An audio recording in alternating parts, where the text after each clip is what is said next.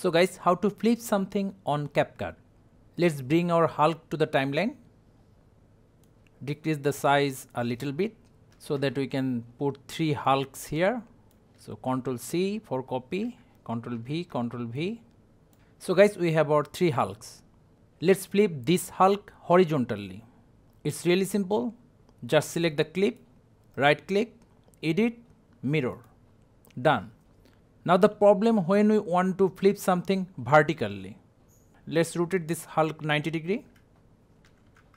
Now if we use the same method, right click, edit, mirror, this is not working. So what's our solution? As the mirror function always flip horizontally, so I rotated this Hulk 90 degree. Now we will right click on the clip, create compound clip.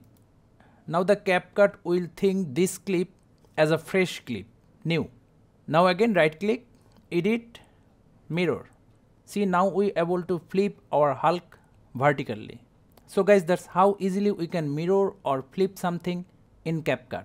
Thank you guys for watching. Have a good day.